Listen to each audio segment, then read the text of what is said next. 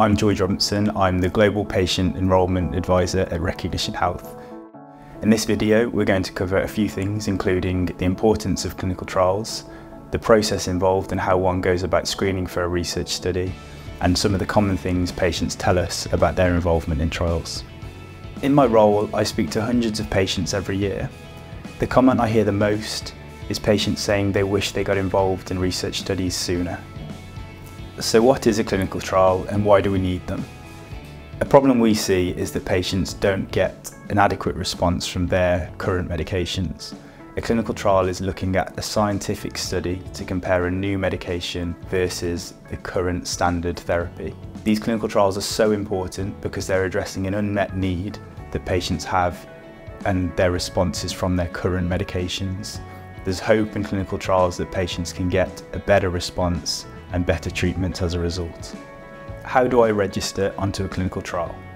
Registering for a clinical trial couldn't be easier. You can call us, email us, or make an inquiry on our website.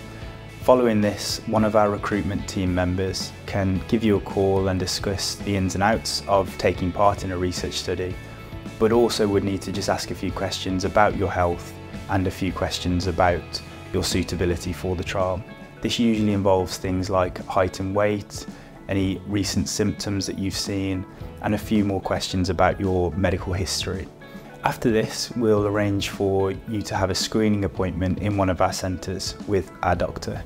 This will involve having a brief chat around the study, and you'll have a chance to ask any further questions that you'd like to about the ins and outs of participation.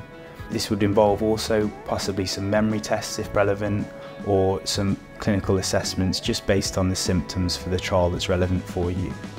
What happens when I start my trial? At the start of a clinical trial, Recognition Health will liaise with your GP and NHS healthcare department, but this will work in tandem throughout the process of being involved in a clinical trial. This is really to ensure that they're on board with your participation and that we can feed back to them any results from ongoing assessments with us. On your first visit, there'll be things like a blood sample to be taken and some memory questions or assessments of your physical health. What does a trial involve? At Recognition Health, we mainly run phases 2 and 3 clinical trials. This means phase 1 has already been passed, which is the first in human study, which assesses for a medication's safety and tolerability, and to ensure that that medication can therefore move on to phases 2 and 3. We are still assessing the safety and tolerability of medications, but we're mainly here looking at how well this medication does its job, and that is either to slow the progression of a condition or to better manage the symptoms that somebody is experiencing. At Recognition Health, you'd have regular visits with our clinical team to ensure that you're best cared for and that we're seeing the desired effects. On a research study, you'll be randomly assigned either to join the placebo group or the treatment group. This is a random allocation and you wouldn't know which group you're in until the end of a trial. It's important to know if you are in the placebo group, you can still take your normal NHS standard of care medications. Being involved in a research study won't prohibit you from taking these. What happens at the end of a trial? At the end of a clinical research study, the pharmaceutical company will need to collate all of the results globally on every patient. This can take a few months to process, but at the end of this, you will be informed of the results that have been seen and to whether the study has met its objectives. There is also a concept called the open label extension study. Now this is where patients can access the real medication and they will knowingly be on that medication. It wouldn't matter if you were in the placebo group or the treatment group, and you will be able to access this open label extension study if one exists. These usually last for 1 to 2 years. However, depending on the results seen so far, these can get extended further to 5 to 6 years. How long will a clinical trial last? How long your clinical trial will last is very dependent on which study you're in.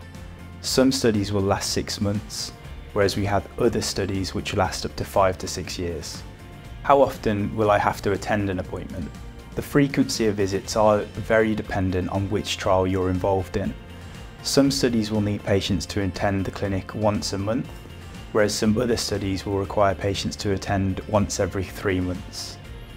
It's important to note though that in the early stages of a clinical trial, you may be required to attend more frequently, and this is so you can have any scans or follow-up assessments to ensure you're the right candidate. Will this cost me anything? It's important to know that no patient is left out of pocket by taking part in a research study. Participation is completely free. The drug company themselves will pay for all scans and medical procedures involved. Can I leave a clinical trial? You can withdraw from the trial at any point without it affecting your continual care, and there would be no financial penalties involved. If you would like to find out more about the trials we are currently running and to check your eligibility, please get in touch.